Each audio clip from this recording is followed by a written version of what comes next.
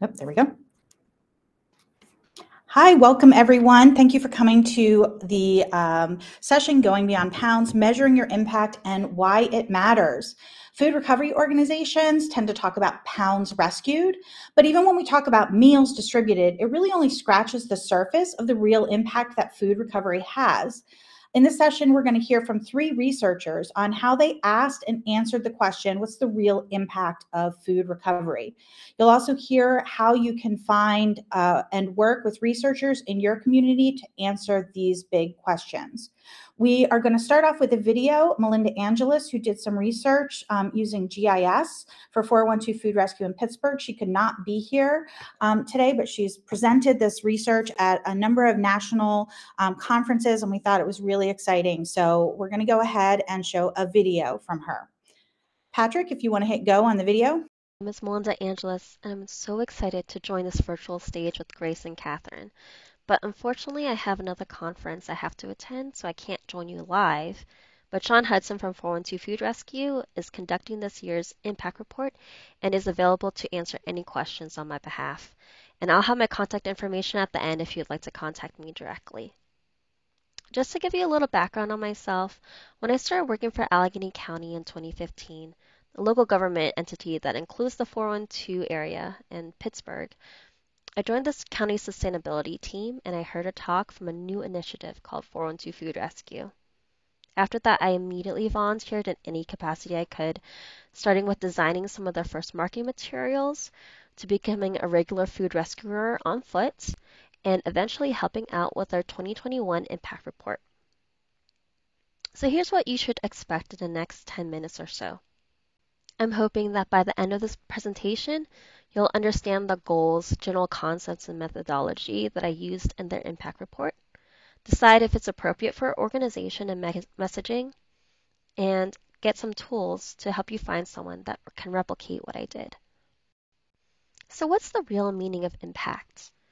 412 Food Rescue's website states that they fight food waste, fight hunger, and protect the environment. How can you measure these goals in terms of output versus outcomes?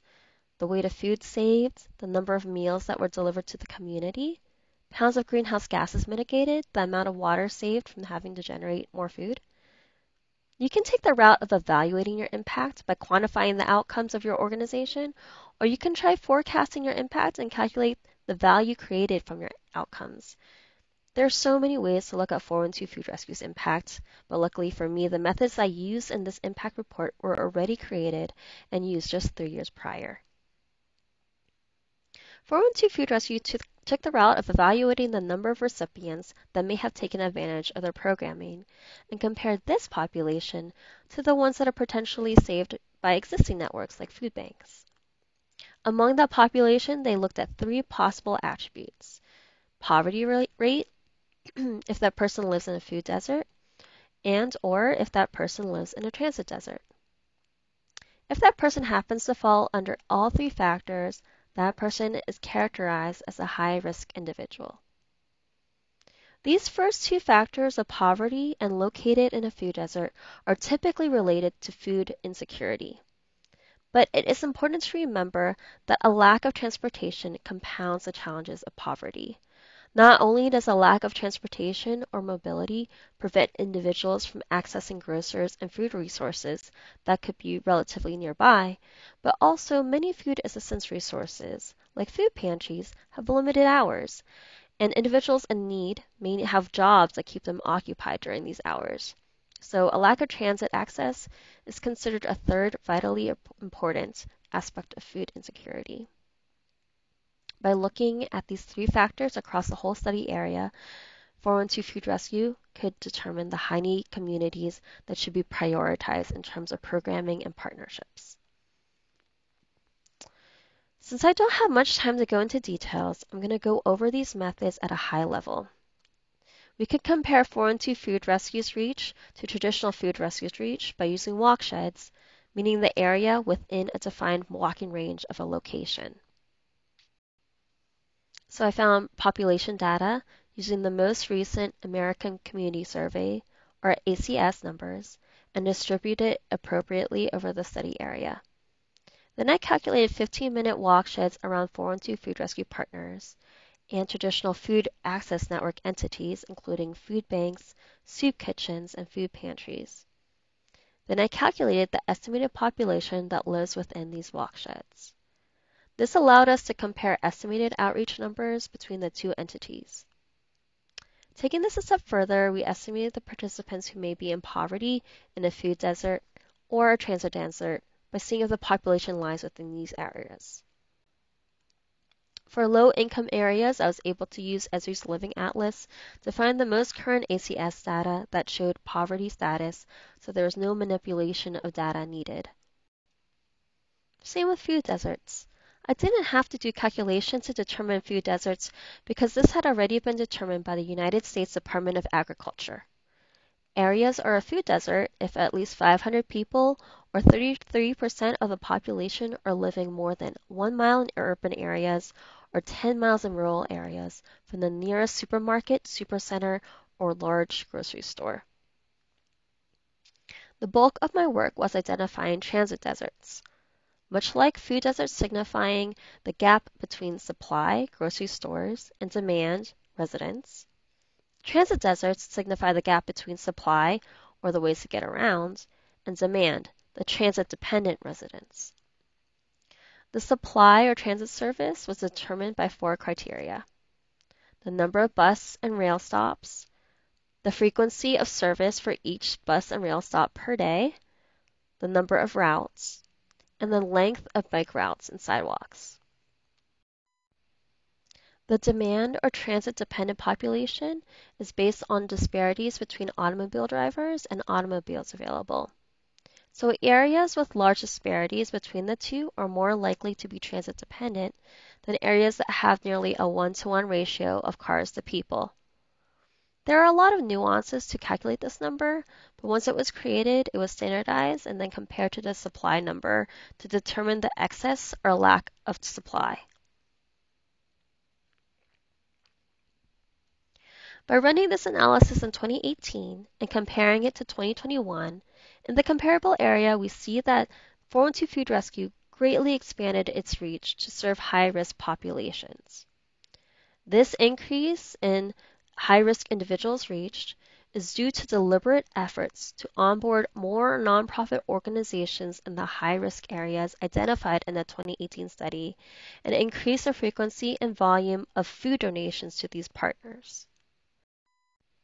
Between 2018 and 2021, the total population reached by 412 Food Rescue Partner sites, food donation recipient organizations, increased by almost 100,000 individuals. Overall, 412 Food Rescue improved its reach into every type of vulnerable population over the past 3 years.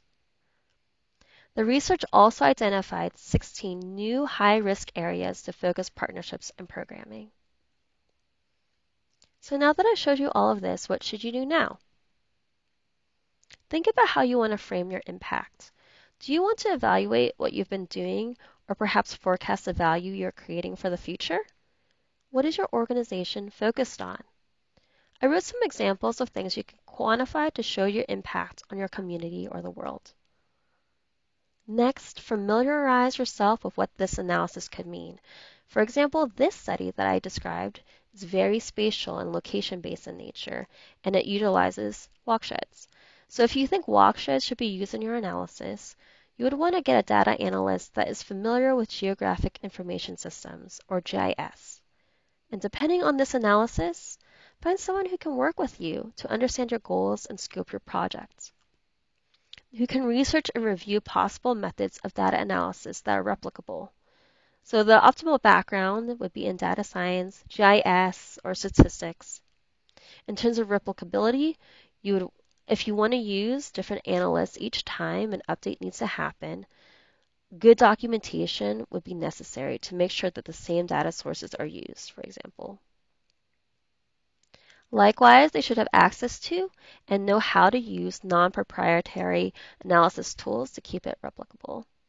Since I'm a GIS professional, for this project I primarily used ArcGIS Pro for analysis using walksheds, intersections, merges, and joins. Some of the calculations involve Field Calculator.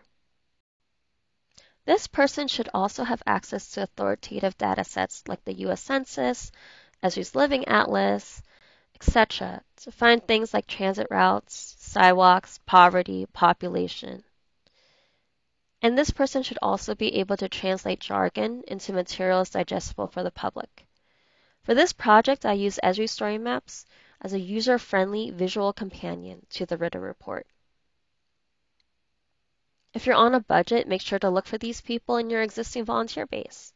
You could distribute a volunteer survey to create a skills matrix for your volunteers, including skills even beyond data analysis, like fundraising, marketing, and design. You may be pleasantly surprised at what sort of things can be brought to the table. Look at your local civic tech groups where you could find like-minded techie people, or local universities with data analysis programs. Professors love using real problems for their students. Students may scope your project and perform analysis for a class grade. Or organizations like the Data Science for Social Good. You can send a problem statement in, and then the organization would pair you with volunteers. And if you have money to spend, you can always create an RFP and hire someone. But what's amazing is that the mission statement of food rescue is so powerful that I bet it would be hard not to find someone to work on this. And the eventual dream for this impact report is to make this analysis process automated, updating with every data change to the partners or to transit schedule changes to census data sets. And this way we can calculate trends and see patterns. There's so much more I could dive into, but I think my 10 minutes is up, so feel free to email me or connect with me on LinkedIn. Here's the QR code to the story map I created for this analysis. Thanks for your time and good luck with your own analysis. That was so great. And the research that she did for us at 412 Food Rescue, we've been able to leverage that over and over again because it just really demonstrates the impact that the food rescue organization in Pittsburgh has had here on increasing access. And so, again, it's that question of what can your data show you and how can you demonstrate impact beyond weight? Now I want to introduce Dr. Katie Greeno, who is a professor at the University of Pittsburgh, who also did some great research for 412 Food Rescue. We're really lucky to have all these amazing researchers here at our university that have been excited to help us out. So I'm going to hand it over to you. And if you want to give a little bit more info about your background and who you are, that'd be great. And maybe that's in your presentation.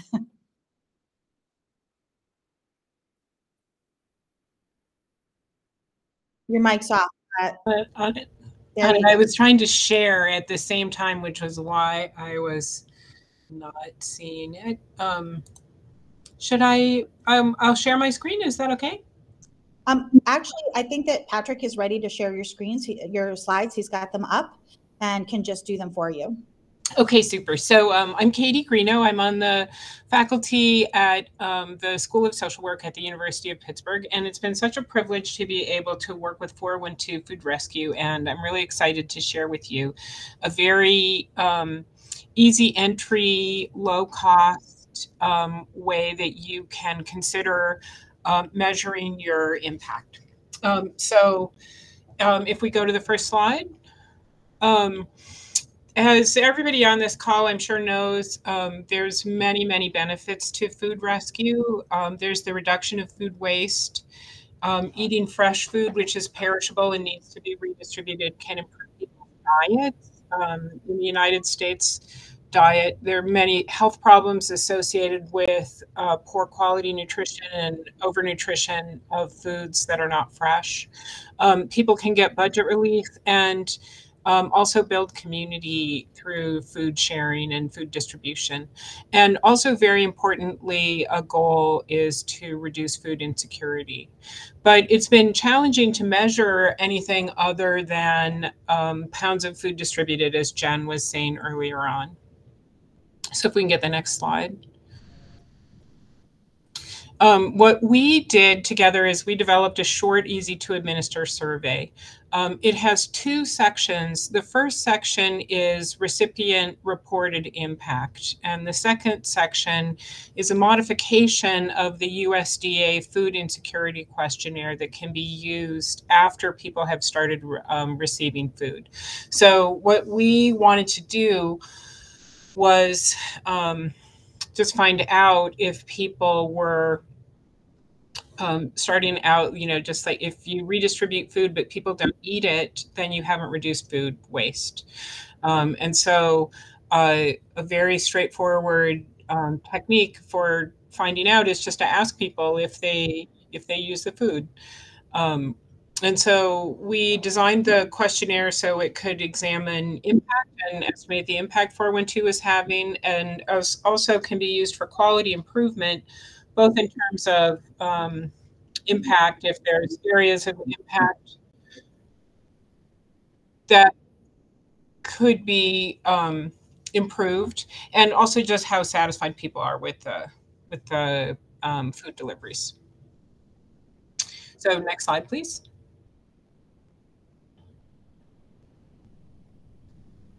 So just to talk about how we developed the survey, we interviewed food rescue experts and community stakeholders, as well as food recipients, to identify the domains. And we've already showed you the domains that we were targeting.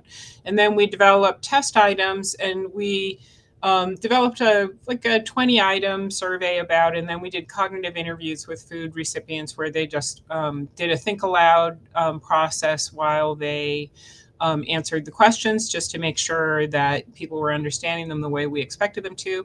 And we finalized a 12-item questionnaire that had to do with recipient reported impact. So that's section 1, because then there's also another 5 or 6 items. So the whole thing is under 20 items. So each of the 12 statements has 4 response items: strongly disagree, disagree, agree, or strongly agree. And then if we go to the next slide, you'll start to see what the items are, what the domains are. So these were our domains, were to reduce food waste, improve the healthfulness of diet, improve finances, and reduce stress. And quality assurance domains are satisfaction and fairness. Fairness came directly from our participants, because where food is being distributed across many different sites, it turned out that that was a big issue for people, whether or not they felt like they were getting the best food that was being redistributed, or if they felt like they were at the end of the line. That was something that was really important to them in terms of their perceptions of the food rescue. So can we get the next slide, please? And so here, I just, in the next couple of slides, are showing you what the items are. And I actually didn't think to put my email on this, but I'm very easy to find if you Google me, and I'll be sure to say my email, and maybe I can type it in the chat and people can see it. I'm not sure. But these, I was just going to go over what the items are so you see them, and I'll just do like one from each domain. One of the first domains is just literally, do they actually use the food, because that's so important in terms of actually reducing food waste. And then in the improving healthfulness, we just ask, because of 412 Food Rescue, I eat healthier food. Going to the next domain, food provided to me helps me make ends meet. And then if we can go to the next slide.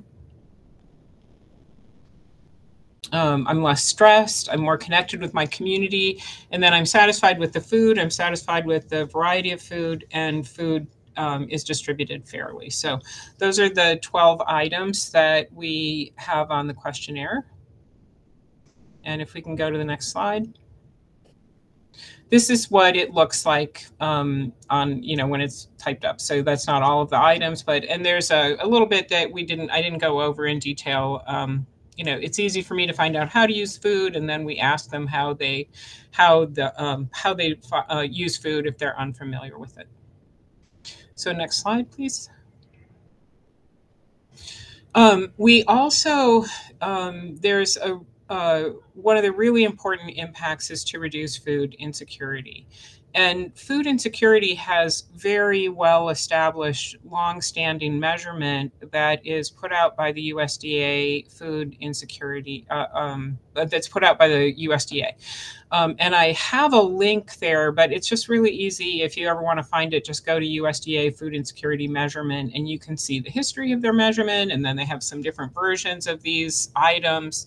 But, for our international participants, I'd just like to be sure to mention that, this applies primarily to the United States, but I would expect that it would be able to translate in an international.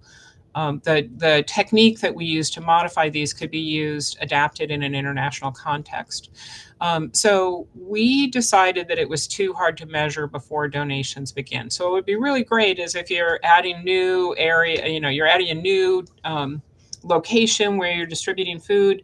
And if you have community relations where people would fill out surveys for you, you could do a pre-test and just use the USDA food insecurity and just measure before and after, which would be terrific. It's pretty hard. I don't have a lot of focus on this, but anybody who's been involved in community-based survey work, especially now, like there's just so many opportunities, you get so many asks to fill out surveys, people don't always want to do it. So we decided we wanted something that you could use after food distribution already started, because then you have this strong relationship with the community because you're providing something really important to them, and so they're more willing to want to help you out. So for each USDA food insecurity item, we set up the question so that people reported, it's self-reported change. And, there's definitely problems with asking for self-report, but on the other hand, it is, a legitimate way to try to estimate, whether these things changed. So for each item, we asked, do food deliveries, and then we'd say the food insecurity item, and then we'd say, do they help a little, help a lot, help a little, make no difference, make this worse, or this has never happened to me. So those were the options that we decided. And again, you're very, very welcome. Anybody who wants to, we'd love it if you wanted to use our survey. And if you were in the United States context, you could use it with the food insecurity items. But you could change the response items if you felt like there were others that were a better fit for you. So can we get the next slide, please? So this is what it looked like. It would say, here are some things that can happen to people. Have food deliveries changed this for you? The food I bought just didn't last and I didn't have the money to buy more. So that is an item from the USDA food insecurity survey measure. And then we had those response items. And then we had it for all those, for those 5 items. And that was how we estimated change in food insecurity. Next slide, please. And this is what it looked like in the copy of the survey that we used. Next slide. And I just wanted to say that we surveyed about 300 recipients of food, more than 300 recipients of food, and 412 is highly impactful. And so, there were wonderful results for this excellent organization in our local community. And when you think about how you might be able to measure this in your area too, it was very encouraging how positive people were towards food deliveries. So the focus of this presentation is more on introducing the survey technique that we use, but I just wanted to tell you that we had great results. So next slide, please. And then I wanted to talk a little bit about if you were to decide that you wanted to administer it, and I could do a whole session on the tips and tricks for doing community-based survey work. But everything you think about it, all the common sense things, you're absolutely on track. So a couple things, again, speaking more to the American context. In the United States, you would not need human subjects clearance. Some people might be concerned about that. survey research, people consent by completing it, and a survey like this one can't damage people's reputations or insurability. So it's a quality assurance survey, and it's very unlikely that you would need IRB clearance if you wanted to do it yourselves without university support or, the support of a professional evaluator. The best practices for consenting people are to just tell them what is the purpose, what do they have to do to participate, that there's no penalty for refusing. That's, I think, one of the big cornerstones that we really wanted to emphasize. Yeah. And then you can tell them how you protect their identity. And can we go to the next slide? This just shows this shows how we did it, and then the next slide just shows what it looked like on the. We did it as a cover sheet to the survey.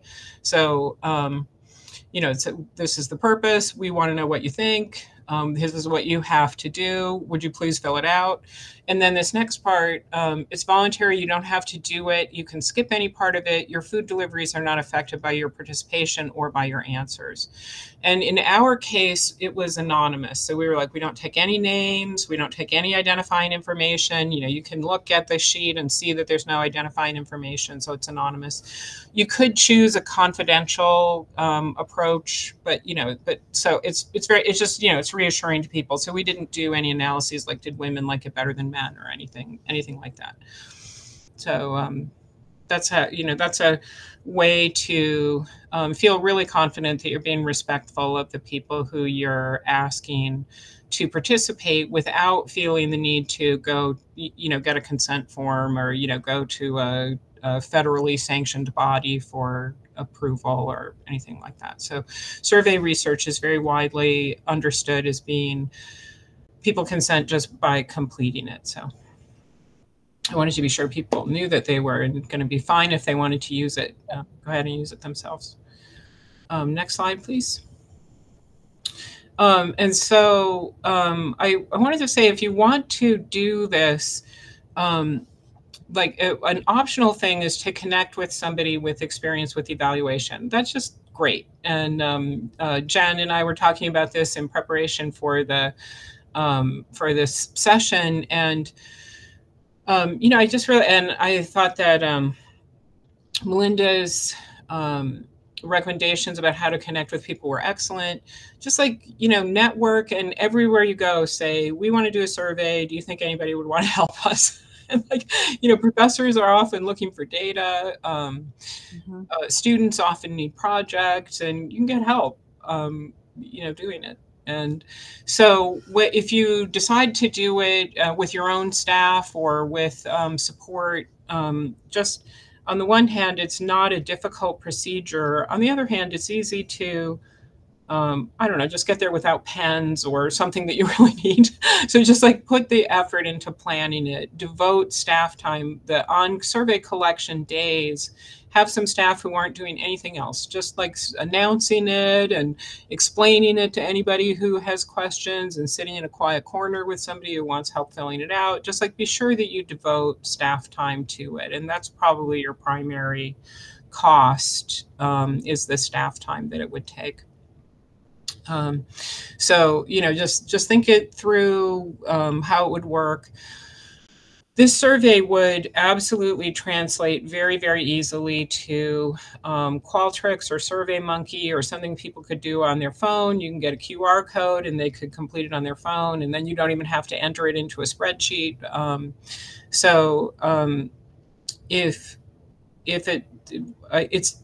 It's a really easy technology to use.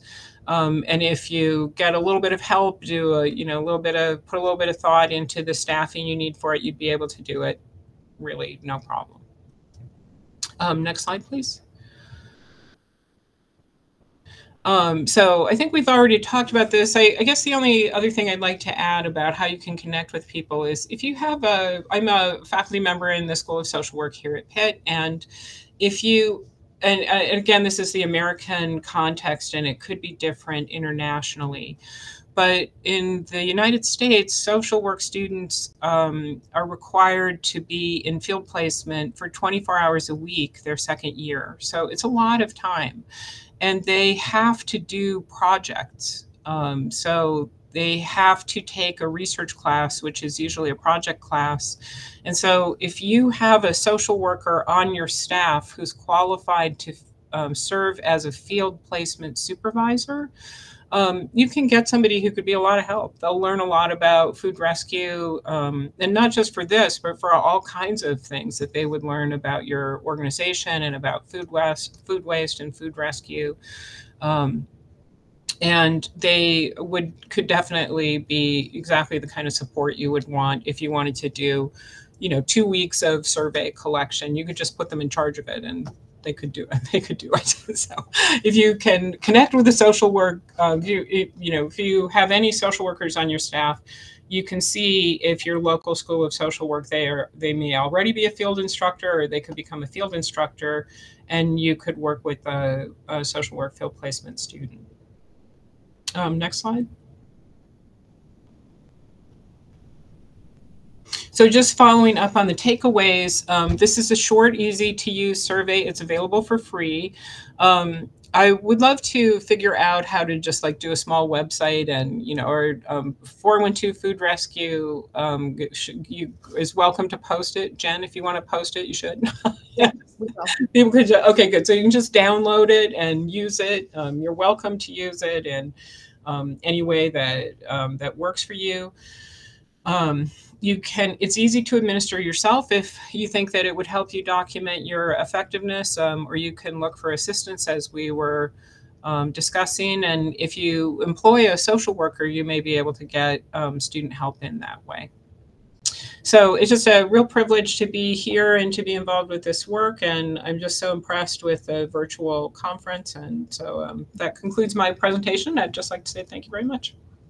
Thank you so much, Katie. We have a lot of questions. Before we get to that, I just wanted to say that our third member, Grace Clare, she's in New Zealand, and we've had some struggles figuring out the time zone. I think maybe that or some technical difficulties have prevented her from being here today. We're kind of hoping she'll jump in the end, but she can talk a little bit about some of the issues brought up. She's actually a PhD student, and she did research for the Food Rescue Alliance in New Zealand as part of her doctoral work.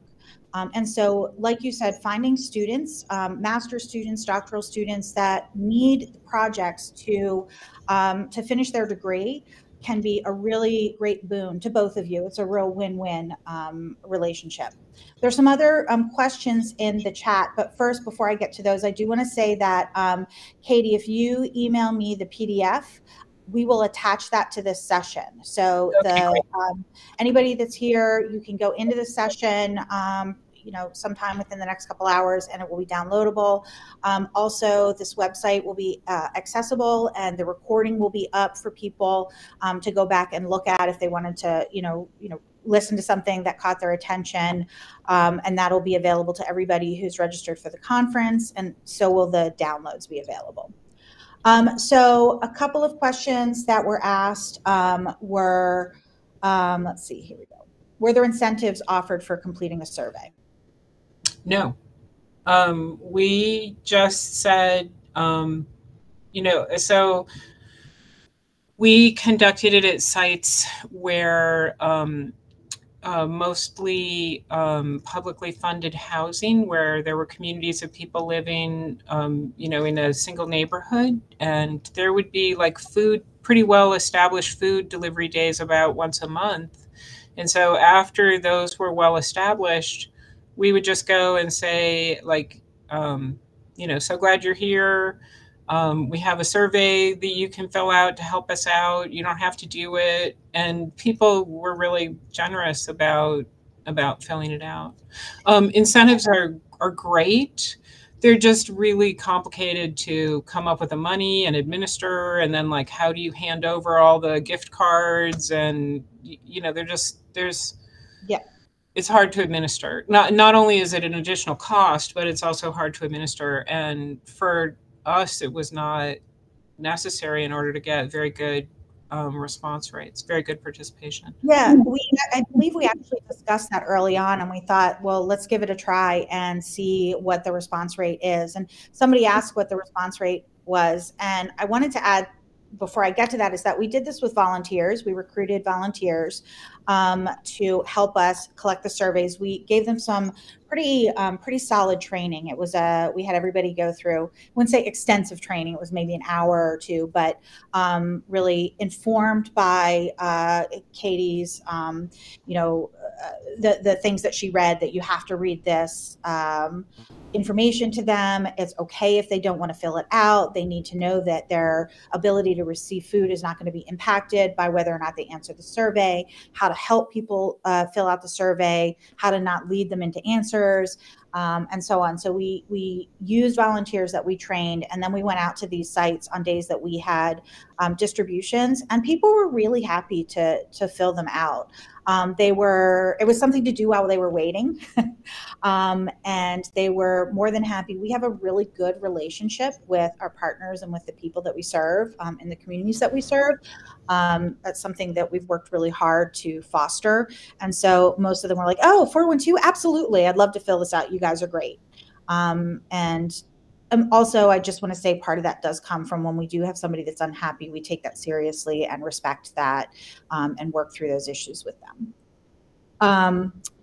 Katie, I had a question for you. So we had about 300 responses, and which was great. But I wanted to talk about that because for people who maybe aren't in the research field, what is a good number of responses? What's too low? What's ideal? I was worried that that wouldn't be enough at the time, but we got some really good, statistically significant responses. I think that, like, the limiting case, I can't really think of a number that's too low. I mean, I think if you are, I'm not as familiar with what the wide range of situations people might be in. Most of the organizations that I'm familiar with distribute to a lot of people. And certainly any organization that is estimating their impact by doing pounds of food redistributed probably is serving a lot of people. But say that you had a really small number of people. I mean, this is like 17, 18 questions. They can fill them out and you can summarize them and you can see what they say. We also had on the back page, we just added lines to a blank page and said, what's something you wish we were doing differently and what's the best thing you get from this? And so if you really are only serving 10 people or something, you could choose to interview them and, just like have a focus group and just talk to them in a, slightly more structured way. But there really isn't a size that's too small. If you were going to, write a report and put it on your website, I would think you would want 30 people or something like that. If you have many fewer than 30 people, it might look a little odd to people. You might not feel like it's worth your time.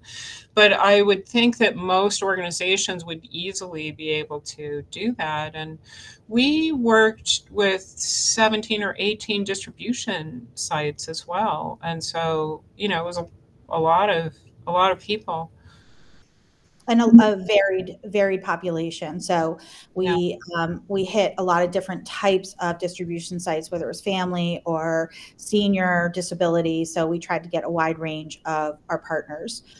And that free answer space, we got some really good data, including some things that people didn't like that we could fix, and also some really great qualitative data about what we were doing well and what they liked. And that stuff is great for funders, to be honest. That's the type of stuff that you can take to a foundation and say, look, this is what the people that we serve think about our efforts, and this is how it's enriching their life or helping them. And that's really important. It gives the data behind the mission. Now, I have another question for you, Katie. So I've also had people say, well, you're giving them food. Of course, they're going to give you a positive response. And I know back when we did this, we talked a little bit about that. And you had some information. You've done a lot of surveys, or there's a lot of people that do surveys at point of service. And can you talk a little bit about that? It is absolutely true that satisfaction surveys tend to skew very positive. Like it's painful to people to say that they hate you, and they will if typically they won't reply instead of filling out something that they hate the whole Oh, thing. we've had some vocal folks. But there are limitations with every methodology, and a limitation of a self-report methodology is that it isn't the same. If you ask people if they eat all the food, it's not the same as going and actually measuring, but weighing the food before and after, or observing if they really eat it. But it's pretty good, and people will, like, giving people an opportunity to give you feedback about what you wish they would do differently, they will. And there were a few people who said that they really didn't like anything about it. Yeah, there were. And there were people that said they didn't eat all the food.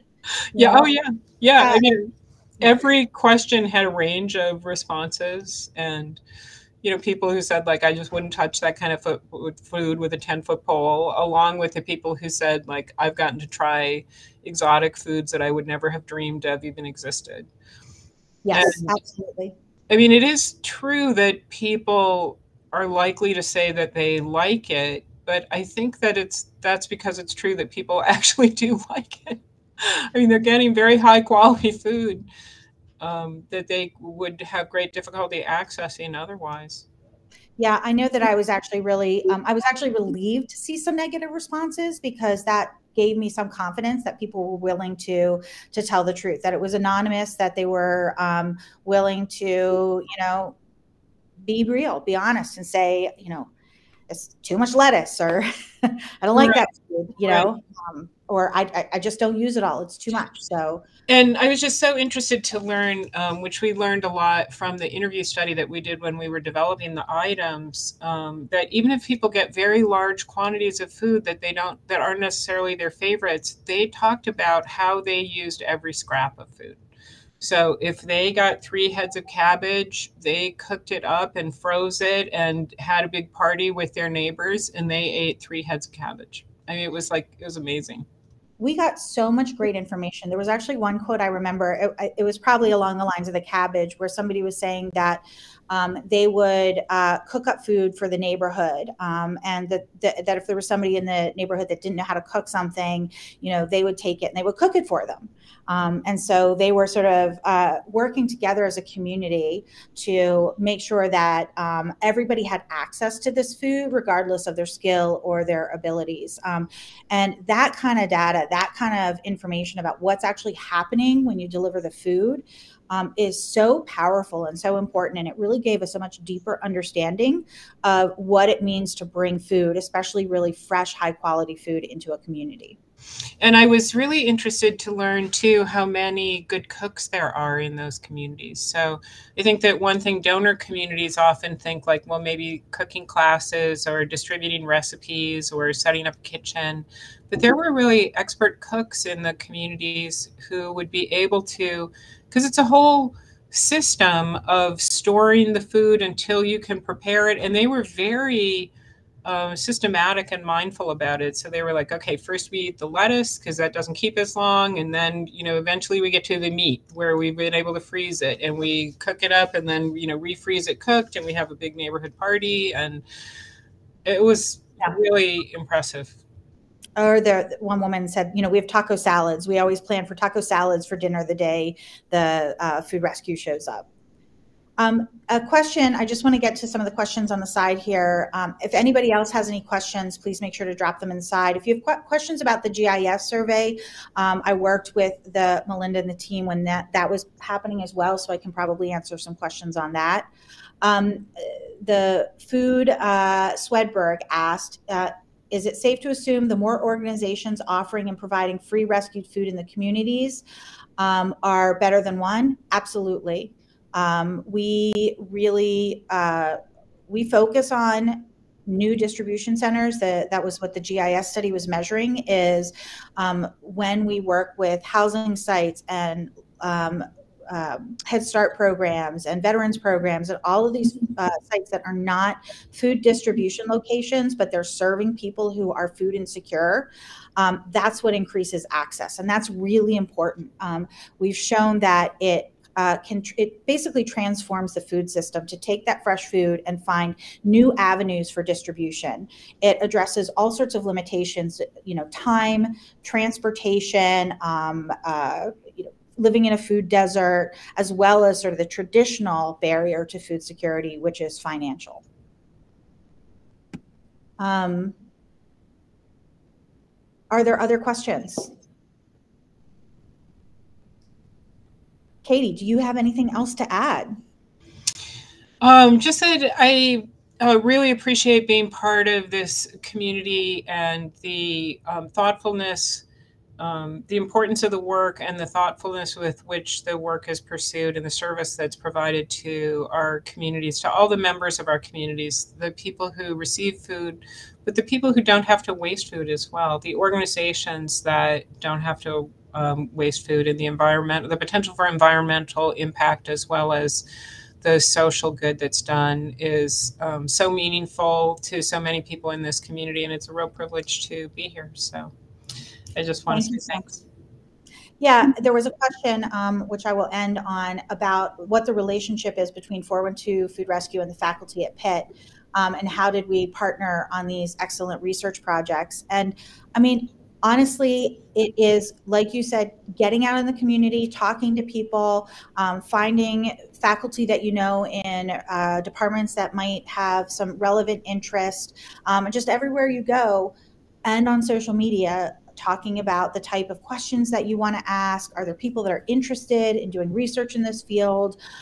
We've had some data grad students, data analysis grad students come in and do some work for us. And I mean, there's really no end to the number of grad students and even professors who are excited and interested to do this work. So just getting out there, and don't be afraid to ask. What's the worst that'll happen? They'll say no. But most of them might say, oh, let me think about that. I might know somebody else that can help you. So it's really, it's a great resource to have a university in your community. But I want to note, Melinda, she works for Allegheny County. She's a GIS specialist with the county. So there's professionals out there all over the place, not just in higher education. Well, it's the end of a long day. Total words failed me. Universities, I said higher education and sort of trailed off into nothing. So yeah, absolutely, absolutely. And I think that the expertise that that Melinda brought with the the many forms and sources of data is just really exciting.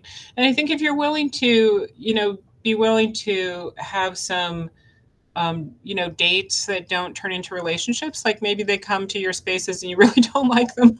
Or maybe they're really pushy, or they have to do things only in one way. And maybe you can tolerate that and you'll get something cool out of it. Or maybe you don't want to, it's like being willing to tolerate their eccentricities and figure out their relationship. What part of it do they need to drive so they can get a publication, or, something that they need for Allegheny County, a report or something, and what parts of it can you drive? It's definitely doable, especially in this information, digital era.